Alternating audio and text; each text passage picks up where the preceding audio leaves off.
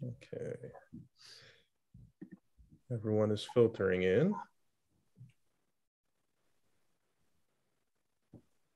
There we go.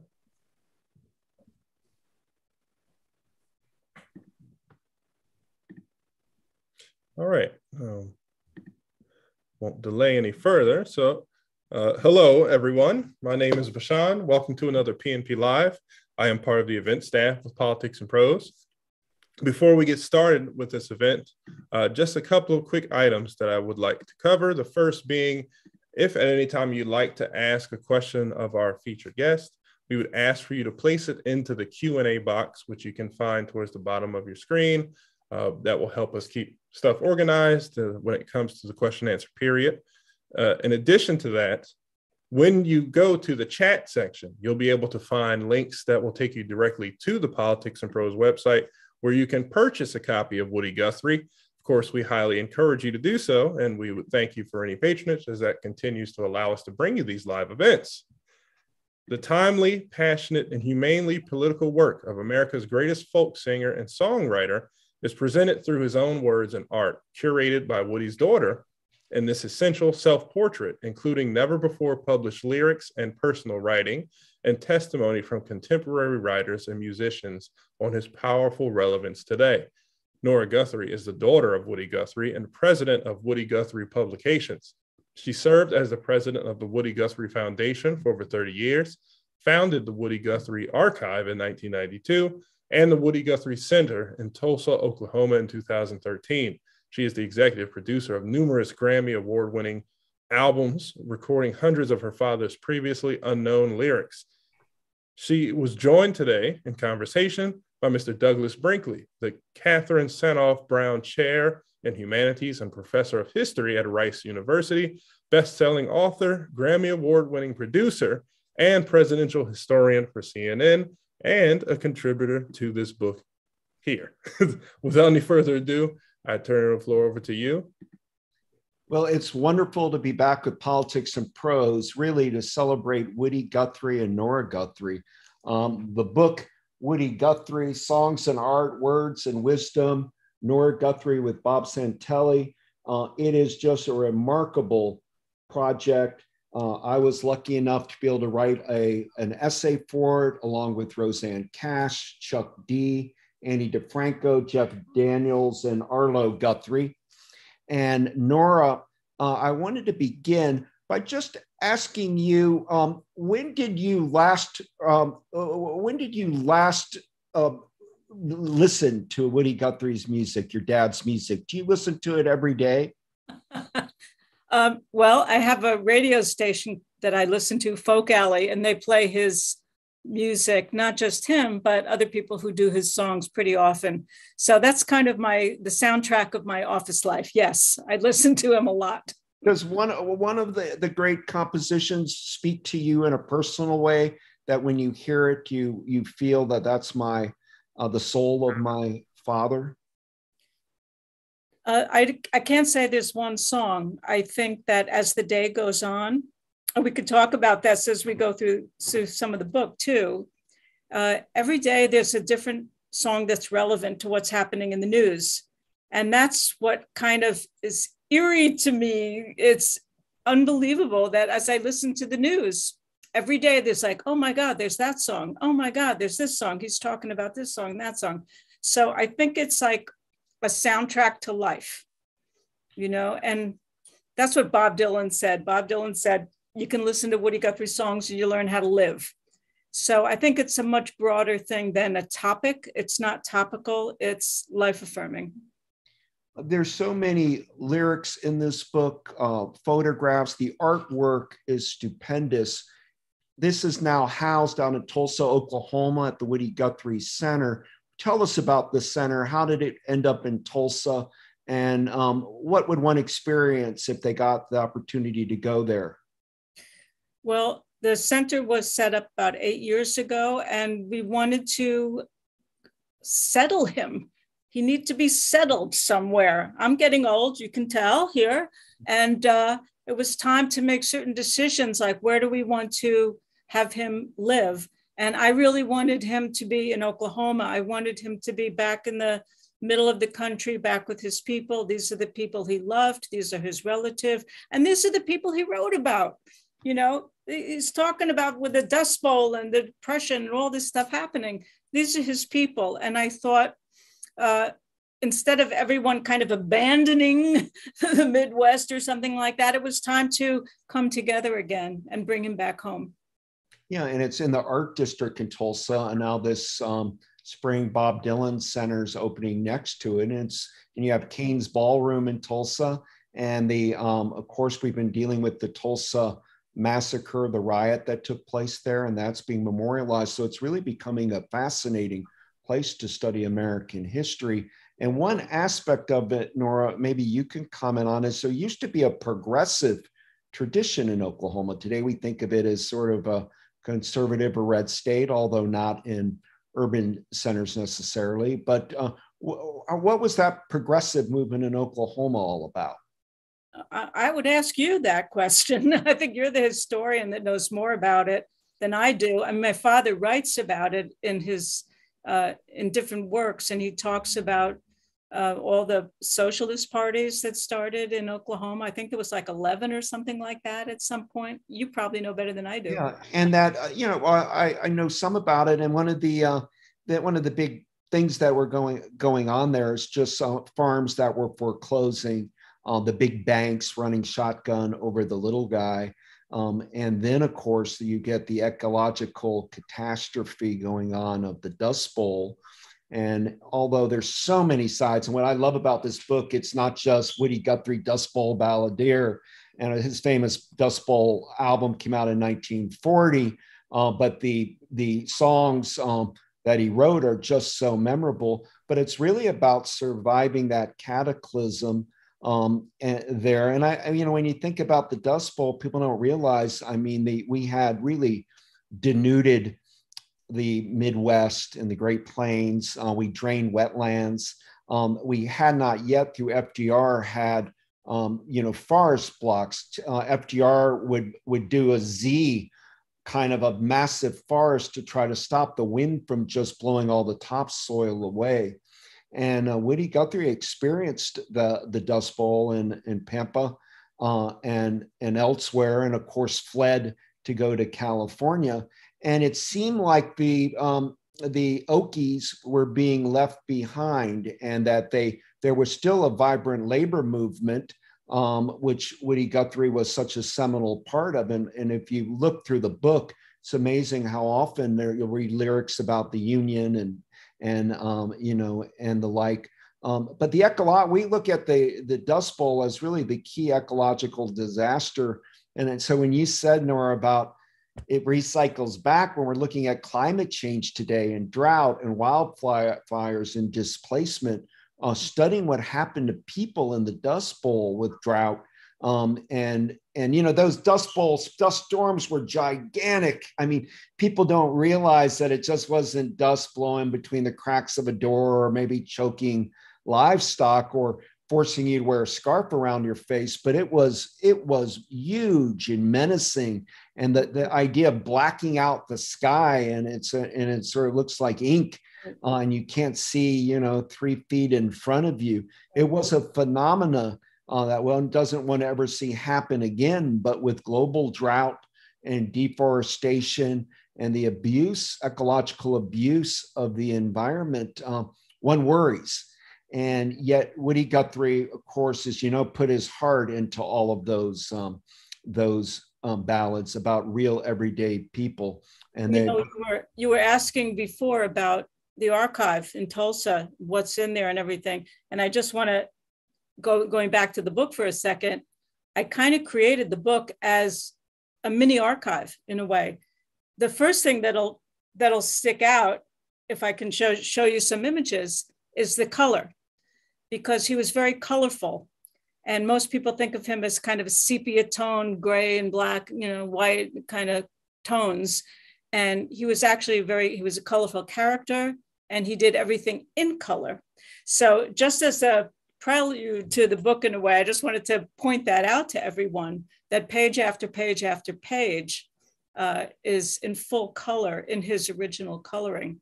And when we start out the book, we divided the book into a number of chapters that I felt were essential to Woody's life, and not just Woody's life, to all of our lives. There are certain things that we all share in common that chisel us and shape us into who we are. And that also keeps changing, by the way. It's not set in stone. And the first thing we talk about in the book is his sense of himself, his self-identity, what he writes about himself, who he thinks he is, who he wants to be. And then we go to locations, different places around the country. We can just show you some of the pictures, if they can come up. Yeah. That's the beautiful cover, by the way, everyone. With a couple of, one of my favorite things about my dad is his quips. He had an amazing sense of humor, very much admired by, that he admired people like Will Rogers and stuff, that Midwestern humor. And he writes on the side of this book, you can see one of his little lines is, a folk song is what's wrong and how to fix it. Period. Also, take it easy, but take it. Right. I think of that one a lot from the cover. But go on and tell me about the yeah. So I'm just going to go to his self-identity, if we can. Yeah. So one of the things I'm going to talk very personally, because the difference that this book is from any other book that's been written is, first of all, I knew him, and so there's a completely different relationship. And he's my family. So I saw him from every different perspective, not just as a folk singer, but as a man, as a father, as a humorist, or whatever. And one of the things that I love, that I felt gave me permission to grow, is this line that we found in one of his diaries. And it says, I am a changer, a constant changer. I have to be or die, because whatever stops changing is dead, and I'm alive. And I thought, oh, God bless, because especially in today's world that we live in, it feels like everyone is putting down stakes and posts. You know, I'm this and I'm that, you're this and you're that. And I thought, oh my God, where's the freedom to breathe and to grow and to change? I could feel one way or think one way one day, and then the next day I read something, I run into someone, I change my mind. And it was very much a motto for his life, because he started out as, you know, a kid in Oklahoma with not much education, and he grew. As he traveled around the country and as he learned things, he grew, he changed. So that's how we open the book, with him giving his self-portrait. We also included in the book a lot of the original lyrics where he talks about where he was born. This is in the Oklahoma Hills where I was born. And I just have to point out, one of the interesting things about this lyric is that he really does mention all the Indian tribes that are part of Oklahoma that make up. And so he says, I'm living in the tribal lands in the Oklahoma Hills where I was born. It's kind of interesting that he makes a point of that also. Is that song still the state song of Oklahoma? Do you know? I don't know. Somebody write in and let us know. I think it is. I hear it there, and it was for a long time. So we go from Oklahoma Hills, and then this is really interesting. One of the lyrics that I included that nobody really knows is called When I Was a Little Boy. And he talks about when I was a little boy, first I had to grow, then I had to guess, and then I had to know. First I played marbles and I next played ball, but I had to study fighting most of all. I had to study fighting most of all. And then the lyric goes on. And I thought that's also a very interesting aspect of how his character was chiseled. The image here is from Bound for Glory, where the kids are in gangs and they're fighting. And so that's very much in his being, to be a fighter from the beginning. One of the things that also shaped his early childhood was his mother.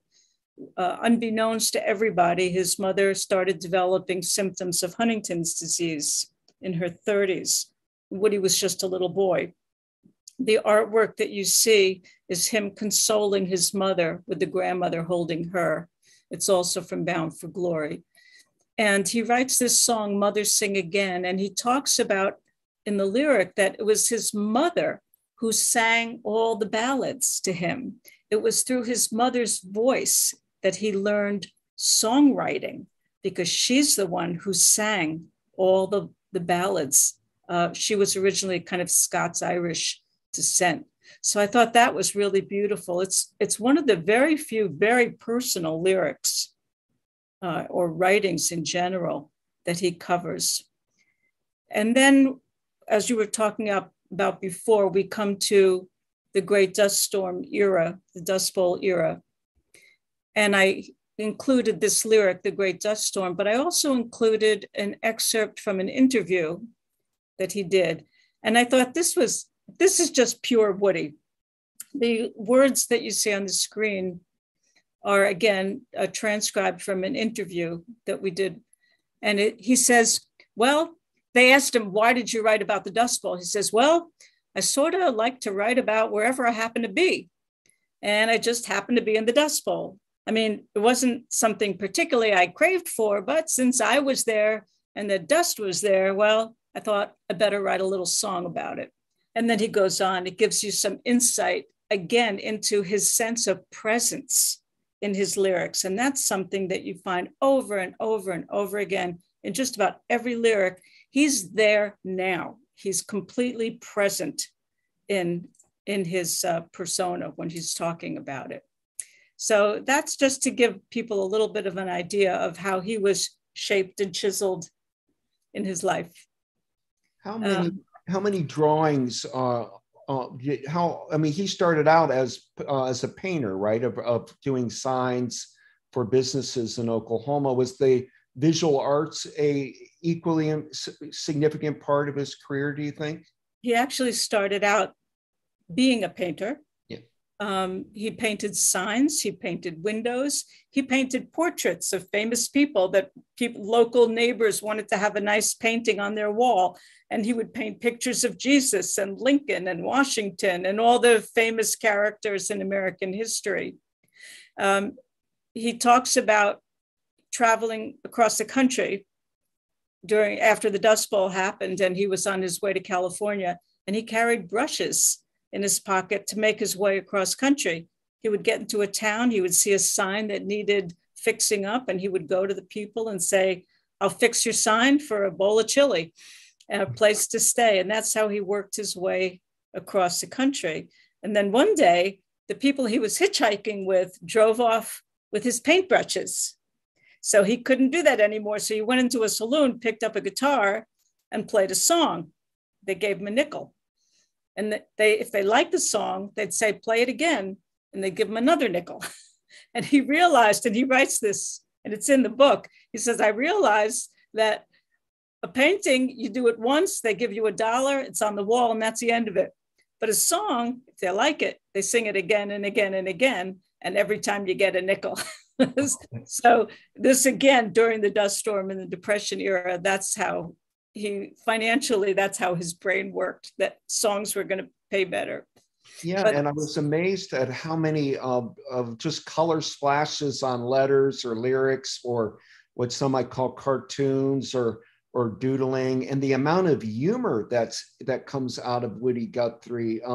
When you're reading that, tell me about this, your father's sense of kind of comic timing in the way he would deliver lines and jokes.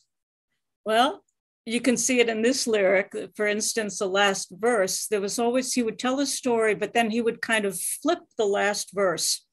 And in this one, it's about being homeless. Ain't got no home in this world anymore, right? But then he takes the last verse. He says, well, now as I look around, it's very plain to see this world is such a great and funny place to be. The gambling man is rich and the working man is poor. And I ain't got no home in this world anymore. Bada bing, bada boom, as we say. Yeah. He just nails it. The gambling men are rich and the working people are poor. Hello. Infrastructure week. Yeah, well, that's true. And, it's a constant thread throughout. And some of the portraits, like with Abraham Lincoln portrait, it looked like he was trying to do a genuine portrait, I don't know, for somebody. I was surprised to see it in the book. Do you think your father had political heroes, people in politics that he admired? Well, he does write about them. He has lyrics like Christ for President. He loved FDR, et cetera. There's a section in the book that we'll get to about people, and he writes about the people that he admires. So maybe we could just move on to the next section. I'll tell you who he didn't admire, vigilante men. And I thought, considering what's happening in the news this week, and here he is writing about vigilantism many, many years, decades before. And he, one again with the line, would you shoot your brother and sister down? These are your people, etc. His experience with vigilantism it's one of my favorite songs, actually, when you asked before. And this one seems to constantly be important. And there's the artwork that goes with it too, of the vigilantism that went on. When he traveled across the country, he went from a small town boy. This is part of that changing that I'm talking about, the growing. When he got out of Okima and then later on got out of Texas, I found this beautiful piece of writing that's in a diary. And he said, I never did know that the human race was this big before. I never really did know that the fight had been going on for so long and it was so bad. Now he's talking about the labor movement fight when he gets to California and he discovers, my God, first of all these people are living in tents, the migrants coming from Oklahoma, Kansas, Georgia, Tennessee, from the Dust Bowl, and migrant workers that are out there in the fields. He gets quickly educated to the situation and he writes a lot about it in his work. But I love the fact that he admits, I never did know that the world was this big. I never did know that there were so many problems. And I feel like, I'm sure you do too, especially with the internet, every day we're learning more and more and more about what goes on in the world. I never did know. I can say that. I never did know what happened here or happened there. I'm learning. Here's a little bit of a sense of humor you were asking about. I love this little line that he writes at the bottom of this drawing. Sometimes I think I ain't nothing but an old piece of dirt walking. I know, I like that too. Talk about a little humility, right? So we have a chapter also about the places that he traveled. That's so much a part of his being, the places I've been. And we could just go briefly, we talk about California. Since the song is from California to the New York Island, we included some lyrics about California. One on one side is California Stars, which is a love song. I wish I was back under California Stars. And the other side is if you ain't got the do-re-mi, you can't get into California.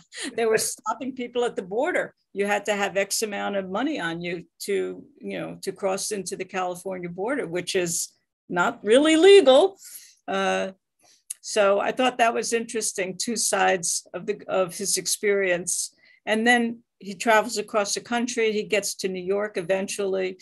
And this is a wonderful moment for him.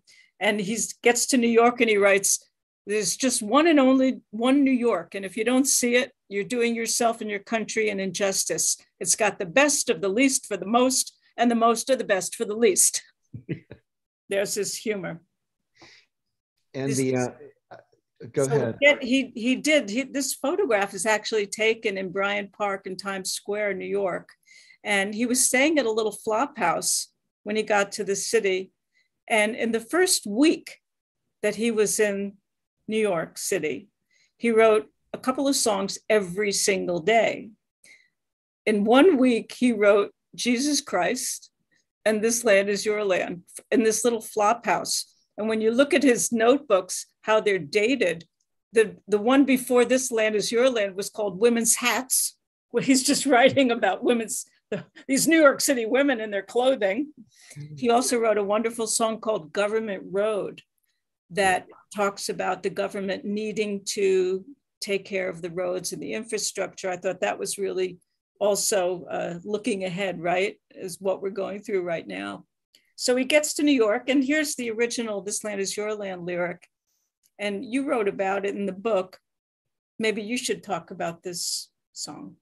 Oh, well, I mean, you know, for one thing, and we're talking about politics, it's been the theme song for just about everybody and anybody, that they often misunderstand it. I think George McGovern understood the song as it's meant to be sung, but, you know, it was written as a protest, or at least as a counter statement to God Bless America by Irving Berlin. And, you know, it's a mystical art, as you know, Nora's songwriting, and this song becomes so perfect. And I used to bus guitar, play, and I always loved the verse, you know, as I was walking and I saw a sign there, and on that sign it said no trespassing, and on the other side it didn't say nothing at all. That side was made for you and me. That verse, when I was young, just felt very liberating. And I'm amazed now to how many artists have done versions of This Land Is Your Land and then reinterpreted in their own way. And in the book, in the essay that I did, I talk about how many indigenous people have adopted the song and rewritten lyrics to it, and to reflect some of their current sentiments about the horrific treatment they often get. And environmentalists use this song. It's just one of those things that I really put it with the Declaration of Independence and Gettysburg Address.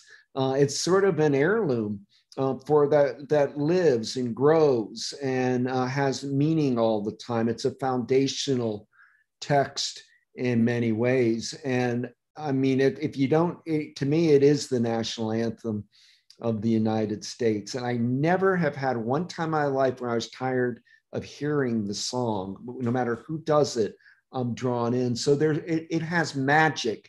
And just seeing him and his handwriting and the cross outs as it's reproduced in the book's just marvelous.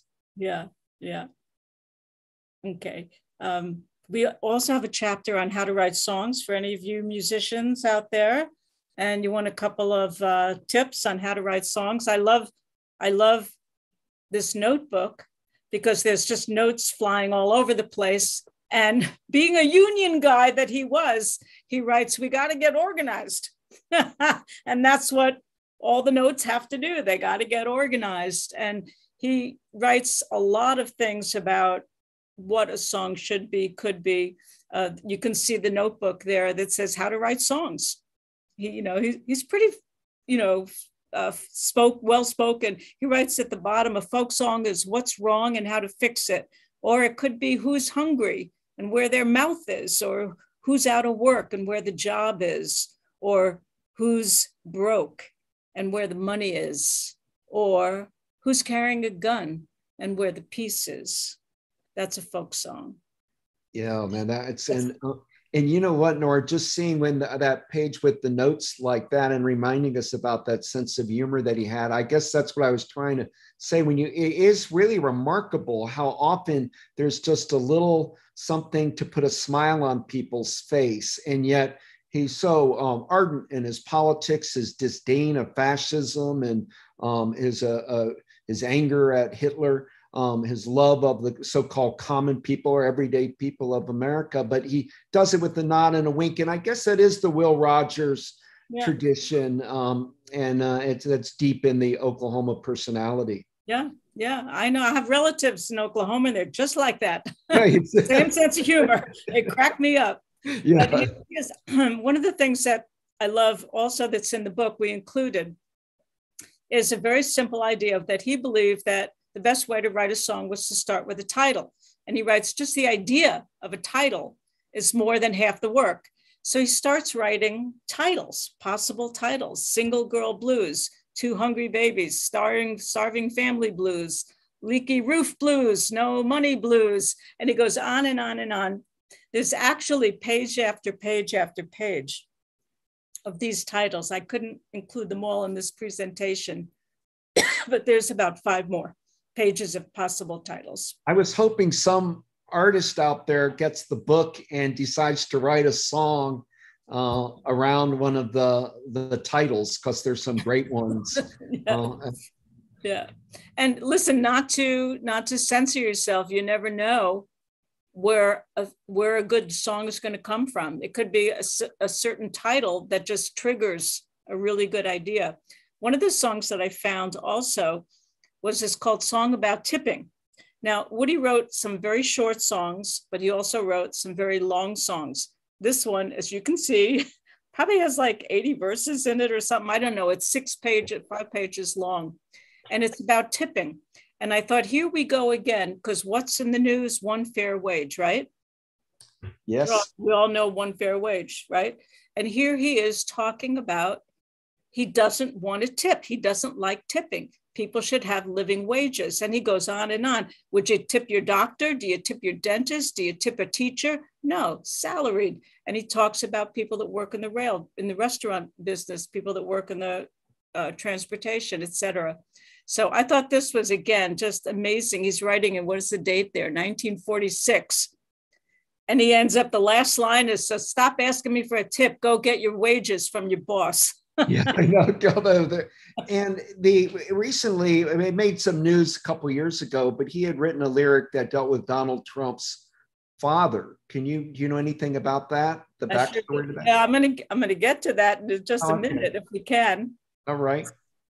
So just back to the songwriting thing, he also wrote about history, and people ask me a lot about this. I learned a lot of history from his songs, things that were not taught in schools necessarily.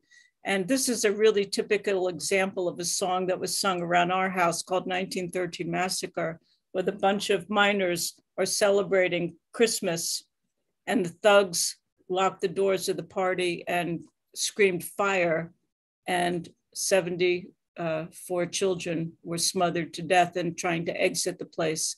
So we included, again, this idea of real history. There's the article, it's in the newspaper, it's been written about, the children, you can see it's happening there. And he writes, again, one of the most beautiful songs, 1913 Massacre, with that flip line I talked about before, how he always tries to bring it back to something we can do about it. What's the issue here? And the last line in 1913 Massacre is, the piano played a slow funeral tune, and the town was lit up by a Christmas moon.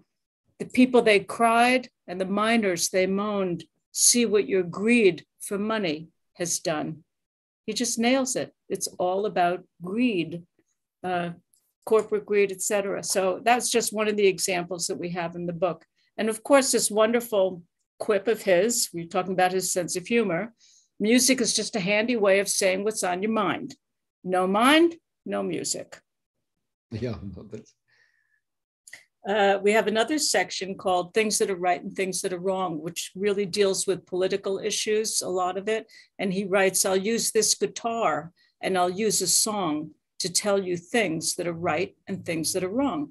And I really love his straightforwardness, I have to say. I kind of miss that in today's world, actually. I just miss straight talk, what's right and what's wrong. And does that touch you? Does that mean anything to you anymore? So as much as we talk about, we hear it in the news, immoral, morality, this and that, and it's just, doesn't seem to be really in the soul, you know what I mean? Like people go, it's immoral, so what? A lot of the politicians like, that's a lie, so what?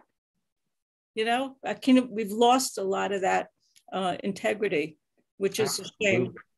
So he also used a lot of cartoons to tell you things that are right and things that are wrong. You can see in this one, the politician being shot out of the cannon, and the note at the bottom says, yeah, I'll shoot straight with you, all right. And then the one on the top is about housing. Only 1/3 of the people are housed. So you have 1/3 of the body fitting in the house. And at the bottom, all politics are, will fade away, etc. So there's a lot of comic cartoons that he did as well. And then there's this serious issue of fascism. When I said he could change every day, one of the things he never changed about was fascism. Once he understood what it was, it really became a living cry for him for the rest of his life. And one of the songs that we included was All You Fascists Bound to Lose. One of the things that I really like about this song is the repetition, the mantra, all you fascists bound to lose, you just over and over and over again, you say it, you keep repeating it, you build strength, you build brain from it. So it's a wonderful anti-fascist song that a lot of people have been actually playing lately. And this idea of a guitar, not so much as an instrument, but more of a tool. And he talks about his guitar as a tool, a weapon to be used. He says, my big Gibson guitar has a sign I painted on it, and it says, "This machine kills fascists." He saw it as a machine that he could work with. And he says that it means just what it says too.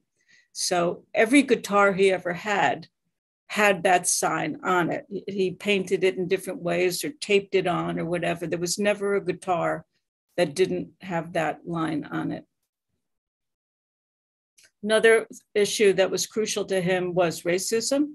This is just a diary entry, a lyric. It was never recorded or never published or anything like that. It's called It Is Jim Crow. And he talks again about Jim Crow and the lack of rights. And he talks about Black people. You're allowed to be a porter on the train, but you can't ride on the train. You can be a waiter in a restaurant, but you can't eat at that restaurant, et cetera.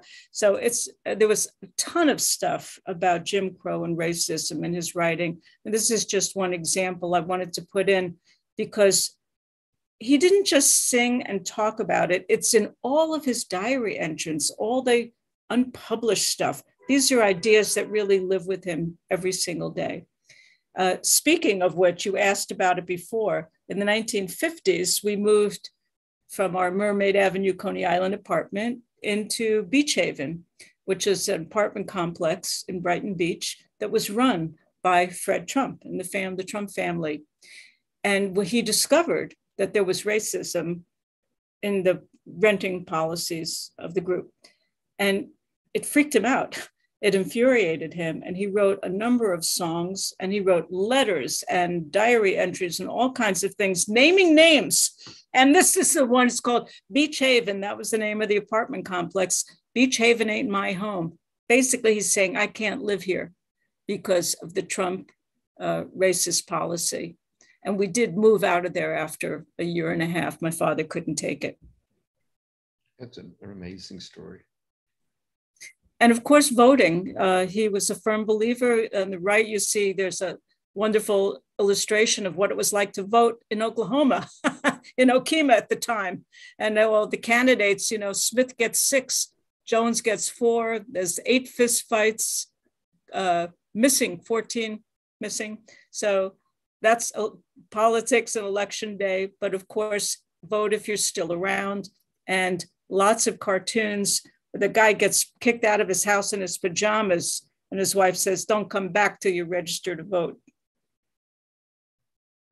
I love this line, one of my favorite lines of his. "I don't care how good your good old days was for you, they're not good enough for me." And again, that's a line that sticks in my gut in today's world with the good old days and the ways it was in America, the way it was. We got to return to the good old days. And he's like, no, we got to get out of the good old days and create some more good days. He loved people. This is one of the sections that we have in the book. And just you were asking before about some of the people that he admired and he loved. And this might be a surprise to some people. He did write about people that he heard about in the street. He heard about Joe DiMaggio. He wrote about baseball players. Joe DiMaggio done it again. He wrote about Ingrid Bergman, who you can see there is actually reading Bound for Glory. She got a copy. But so, you know, whether it was celebrities or baseball players. And then there's one of my favorite songs is Dear Mrs. Roosevelt. When FDR died, he wrote a letter in lyric form to Mrs. Roosevelt. And opposite that, we have a good woman and then a bad woman, Ilse Koch, a woman who worked in Buchenwald, a Nazi. And he wrote one of the first songs actually about being a prisoner in a concentration camp. He wrote this in the 1940s. So I don't know if you were talking about FDR and how much he appreciated and admired Eleanor and FDR. Well, of course, with when he went out to work for the Grand Coulee Dam for the New Deal and wrote up 26 songs, remarkable, rich artistic vein he tapped when he was in the Pacific Northwest. But Eleanor Roosevelt was a big lover of folk music and folk traditions, and was an immense fan of Woody Guthrie. And you know, it's such a symbiotic relationship between the two of them. But it dawned on me, I wanted to ask you, Nora, all the Hanukkah songs that Woody wrote, were those triggered by just being around a Jewish community in New York, or are they triggered more by his learning about the Holocaust and the crimes of the Nazis? No, they were actually triggered by two relationships that he had. One was with my grandmother. My mother's mother was a Yiddish writer. And so he learned a lot about Jewish culture, et cetera, from her. And I have a picture I'll show you that's coming up. If we could just move Anna. Yeah, okay. Last person, I just want to put in Union Maid. We were talking about people that he loved, people he admired. Union Maid, #1 woman. Yeah, you know, he knew Joe Hill's Helen Gurley Flynn, the rebel woman, Joe Hill's rebel woman. And she used to come and tutor him and Pete Seeger and some of the other young folk singers in New York, bringing them Joe Hill's songs and writings. So he mentored to some degree under Joe Hill, even after he had passed away with Helen Gurley Flynn. Union Maid, I sing it every day now, watching the strikes going on around the country.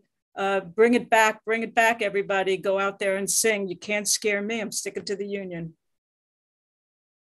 And also about people, I'll just mention one other thing. He loved names.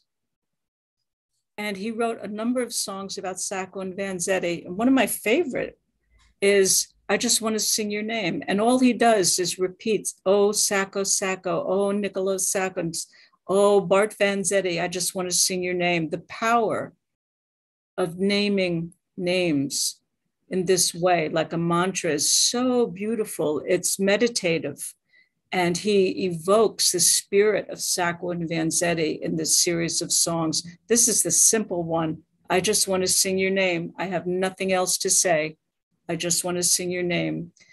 Another song that covers that is People That Don't Have Names, when he wrote about the plane wreck at Los Gatos, where the migrants had an airplane crash, and the migrants being deported were not named in the news article. And again, I need to know your names. What were your names? What were their names? Years later, this is another aspect of his work that I so admire. Years later, a young historian, a young scholar came and said, you know, I know this song and I've read this article. What were their names? Let's find out. And he wrote a beautiful book called What Were Their Names? And he found out the names of all the people that perished in that crash, the deportees. And he gathered their families together, and we were able to include all the names next to that lyric. And that's very profound to me, actually, to see that. Profound to me too when I saw that. Yeah. So that's another thing that happens with his songs. It inspires people to resolve things. He loved people. He did lots of drawings of people. These are just examples of some of the faces and the cartoons that he drew of people. And you were talking about before some of the oil paintings that he did early on in California and Texas in the 1930s, before the brushes got lost. And this was just, a nice one of Abe Lincoln that he did. That was one of the ones you were asking about. Yeah. He wrote about love. And this is the other thing that I want to stress, because people don't think that political people have a love life or something. And it's so wonderful. I saw this notebook, Love, In and Out. And then Marjorie is my mother, actually. And I thought it was so great. I've heard so many scholars talking about Woody as the fighter and the unions and this and that. And I go, but he was also a lover. And he wrote love songs. And they're beautiful love songs. So this is one, that's a picture of him and my mom when they met. And this is a beautiful lyric called My New York City is the place that I met you. So we try to cover in the book some of the aspects of love that he did. This is another one of my favorite, called Revolutionary Mind. Now this is a love song for a progressive woman. The chorus keeps going.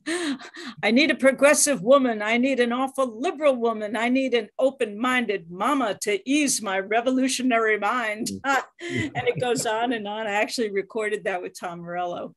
And I love the fact that love exists through common values and through activism and through these fights that we have to go through. People find each other and love each other through these situations.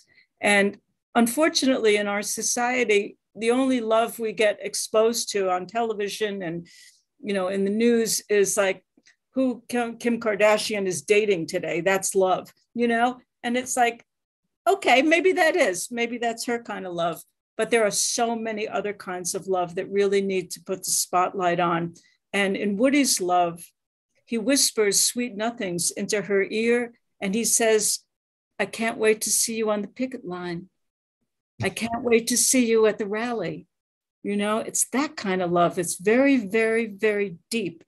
And it gets really uncovered and distorted. And I feel bad that especially young people don't get exposed to how deep love can be and how people share common values in this way in terms of society. All those kids that are out there protesting for gun control, for climate change, they're also finding each other and falling in love. And that's a really strong component of life. In a diary entry, I found a wonderful thing where his last line is, and he talks about the women being ahead of the men. And he talks about nothing could have been done if it hadn't been for the women. So again, I just wanted to tell the audience that a lot of these writings are diary entries, never been published, never meant to be published. They're really his deepest thoughts. And I find them to be some of the most beautiful. So that's love. Love is in there. Family is in there. All work together with a wiggle and a giggle. He took a lot of his children's lines for his songs from us. This is a typical notebook. There's many of them. Kathy, who was my older sister, he would take down what she said. Kathy said he had a whole book of things she said. One of the things she kept saying was, why? Why is this? Why is that? And he turned it into a wonderful song where you can feel free to ask any kind of question you want. He wrote songs to take you, a child, as a parent. He wrote songs that take you throughout the day, from wake up to sleep by and everything that happens in between. This is one of his original Grow Big songbooks. He was a wonderful father. I just want to say that clearly. He was a stay-at-home father. My mom was a dancer with the Martha Graham Company and was on tour actually quite a lot. And he was the one who was home, taking care of us, writing songs with us and doing art with us. So here he is in Brooklyn, babysitting, watching the kids. He wrote lullabies for us. He wrote birth announcements for us. Some people have fathers that play baseball with them, and our father did a lot of art with us and did a lot of music with us. One of my favorite pages in his archive is this page called New Multitudes. And it's really affirming that children, the next generation, are to be honored, are to be supported, because we need new multitudes to keep making this world better and better. His religion, spirituality, we have a chapter, he calls it, I got me sort of a one-man religion. My religion is so big, no matter who you are, you're in it. And no matter what you do, you can't get out of it. Union's my religion, he writes. All kinds of union between human beings, between organizations, between workers and employers, etc. He writes a lot of songs about that being his religion. But you asked before about the Jewish side of it. Through the influence of my grandmother, he discovered Judaism, looked into it, wrote a lot of songs about Jewish topics, Jewish culture. And one of the cutest ones is called Nosh O Nosh. G-O-G, gosh, oh gosh, I'm gonna nosh on a humantash. So we try to go into a little bit of the spiritual side of Woody and the humorous, the humorous side of religion, as well as the serious side of spirituality. And of course, Talkin' World Peace is one of his notebook entries. Again, that was what he wanted most of all. We end a little bit with New Year's Rulins, which is, again, I put it in a spiritual context because it's all about learning how to live. I'll go back to Bob Dylan's quote. You listen to his songs, you learn how to live. You hang out with Woody and you can learn how to live. So he had written up this New Year's Rulins that covers just about anything, because you have to work by a schedule, but you also have to brush your teeth, if any, a lot of things to do. Don't get lonesome, keep your house clean, keep your hoping machine running. One of my favorite lines. So I'll just kind of end on that note, I think. Keep your hoping machine running, everybody. Absolutely. Nora, what an incredibly fun presentation. And I'm going to open it up to questions. I'll ask one just to kind of kick it off, but that was beautifully done. And thank you for taking the time to let us see the visuals, because the book is so rich with it. What was it? Tell us about his the number of artists you've met over the years. They come to you, I know, to just talk about Woody. You've got to know every performer possible. Is there a moment when you think somebody's having like a Woody epiphany?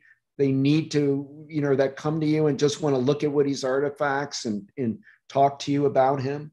Well, I've lived through this my whole life, actually, from knowing Sonny Terry and Brownie McGee in the early 50s, their work with my father, and on to Pete Seeger, who I lived and grew up with, Ramblin' Jack Elliott, a lot of the early folk people. And then the next crowd came, the Bob Dylans and the John Cohen, New Low City Ramblers, and that crowd. So I feel like I've spent my whole life in relationship with people who keep discovering him in different ways, but in different eras too. The same things happening at different times. So the timing of everything is really kind of beautiful. And it keeps happening. To this day, I'll get a call from somebody who just discovered something about Woody. And maybe it's a 15-year-old or a 20-year-old. And they're just discovering something that's in relationship to some of the issues that we just talked about today. So, from A to Z, I've worked with them all. I've known them all. And there. Okay.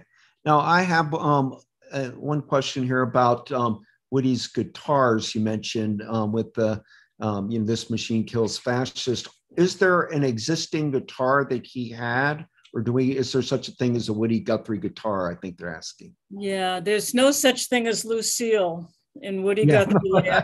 I'm sorry. He had very inexpensive guitars. He would pawn them and pick up another one at another shop. The guitar that you're seeing behind me is from probably the 1950s. It's not my dad's guitar, but it was in a room where all of my dad's friends came and played. So if I ever do a DNA test, there's probably some really interesting people that played that guitar for many decades, but it was not actually my father's guitar. There are one or two, actually, I should say, in the Tulsa Museum. They've uncovered one or two from his early days that survived, and they are there in Tulsa. Question about Jimmy LaFave. Did you, who passed not too long ago, they're wanting to know if you knew him and if you've heard his recordings on Woody Guthrie. Oh, of course, I knew him really well. I have a picture of him right here. Oh, really? Yeah. Well, it's right over there, so I can't get up and show it to you. But I knew Jimmy very, very well, and I worked with him on a number of songs. He recorded a number of Woody's unpublished lyrics. I've spent about 30 years working with artists with unpublished lyrics. It started with Wilco and Billy Bragg and on and on and on. And I also had the opportunity of working with Jimmy. He was kind of like a brother to me in many ways. I love him a lot and miss him a lot. I did a lot of songs with him. They want to know, is there a spot in New York to go to for Woody Guthrie for This Land Is Your Land? I guess they mean like a plaque or something. No, there is no plaque. There is a corner, and the corner is 43rd Street and 6th Avenue on the northwest corner of 43rd and 6th Avenue. And sometimes I go there actually, and I just stand there and I go, so Dad, this is where it all happened, huh? I did create a book. If anyone wants to go to our website, by the way, it's woodyguthrie.org. I did a book about different locations in New York City where Woody wrote different songs with, I have a picture of the original flop house in there where he wrote This Land Is Your Land and Pretty Boy Floyd. He wrote Jesus Christ there in that flop house. So you can go on our website, and if you're really interested in seeing some of the locations where these songs were written in New York City, it's called My Name Is New York. That's the book and a CD that I did. Very good, yeah. And one wants to know about thanking, I guess, the Guthries for bringing attention to Huntington's disease. Can you comment on what Huntington's disease is for people that don't know and about Woody's affliction with it? Yeah, it's a neurological disorder that is fatal. And my dad lived with it for 15 years in hospitals. We would bring him home on weekends to meet with friends and have hootenannies. But it's a slowly degenerative disorder where you lose control of your facilities, of your body, speech, etc.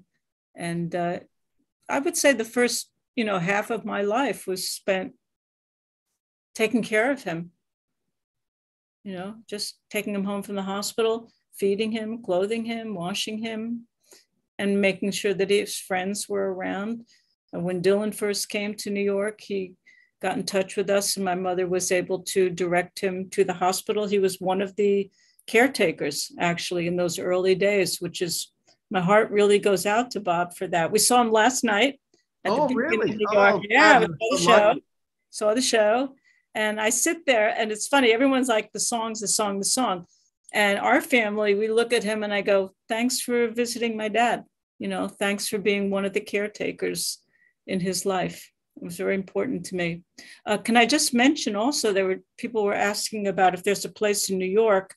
Also, I might mention that starting in February, the Morgan Library is doing a big exhibit on my dad, on Woody. It's curated by the Tulsa Museum people and myself, our team here, and Bob Santelli, who's one of the co-authors of this book. And it's going to run at the Morgan Library from February through May. So if you do live in New York, or if you get a chance to come up to New York, a lot of this stuff that's in this book is going to be on display at the Morgan, the original material. Very good. I'm hoping to be up there for that. And here's one that says, Deportees, one of my favorite Woody songs, sadly timely with the question of immigration in recent years. To ask a question I've heard, what would Woody do? I guess they're wondering what your father would do about our immigration situation in America. he would do what he always did, which was to be where it's happening, singing for the people, writing songs about the people. He was a hands-on kind of guy. He did not have a writing studio where he went to isolate himself and write creative things. He was out on the street all the time. My mother used to laugh. She'd say he would go out for a pack of cigarettes and come home 2 weeks later, because at the store, he ran into someone who said, there's a rally down the block. Oh, let's go. And then from there, there's another one happening in Pennsylvania. Let's go. So he was always out there on the front lines. And I am sure that he would be in all of these locations where these things are happening today. Very good. There's a Leslie Wiseman. I say her name because it's a very specific question. She's wondering if you could say something about the Ballad of Isaac Woodward. The horror of that young Black soldier's experience has renewed renaissance today, and your father's song is as searing and meaningful now as it was then. In our chapter on people, we include, again, some of the people that he wrote about, including Isaac Woodard was his name. My father miswrote his name in the lyric. He wrote Woodward, but the guy's name was Isaac Woodard. He wrote about Harriet Tubman. He wrote a lot of people that they're heroes of the civil rights movement, et cetera.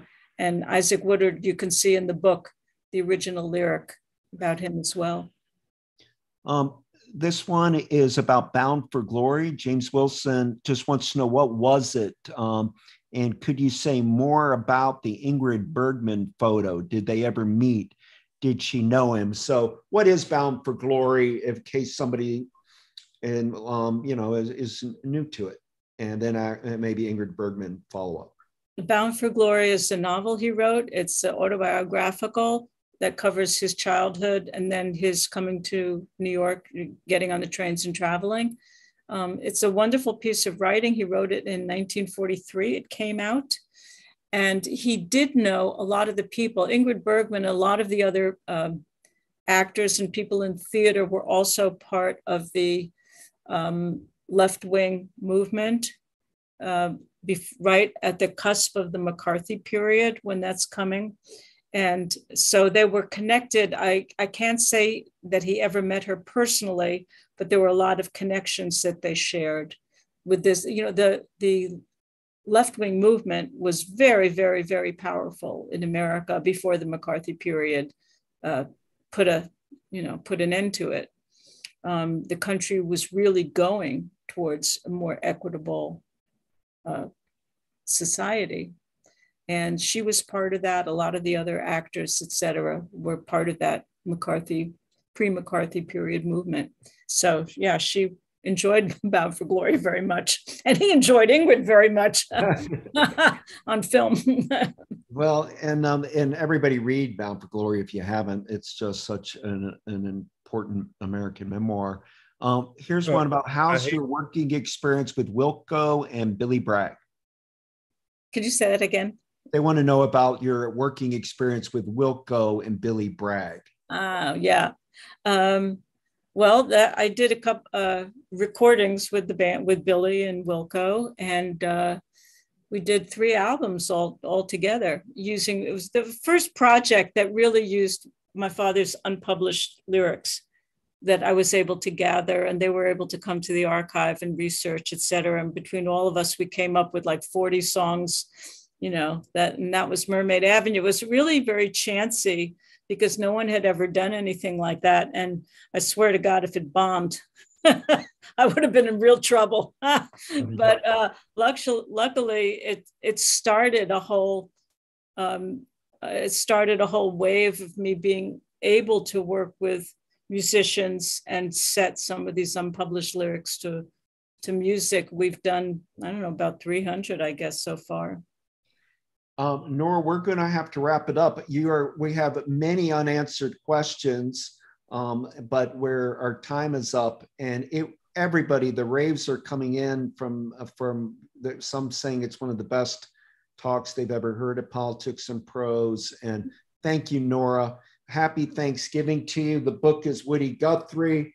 Everybody make sure you order it now and get it. And Politics and Prose is the kind of bookstore Woody Guthrie would have loved, because they carry such a wide variety of authors, and it's a perfect place to support this really remarkable book. If you get this, it'll stay with you forever. It's nothing transitory about it. It's unlike Woody, who moved around a lot. This book will stick right to your ribs because it is rich, and the amount of effort you and Bob Santelli did is greatly appreciated.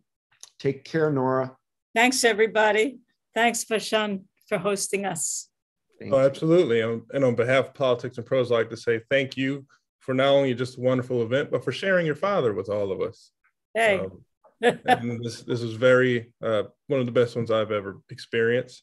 So on behalf of Politics and Prose, I'd like to say to everyone, stay well and stay well read. And we'll see you guys another time. I like that. I'm going to remember that. Take care.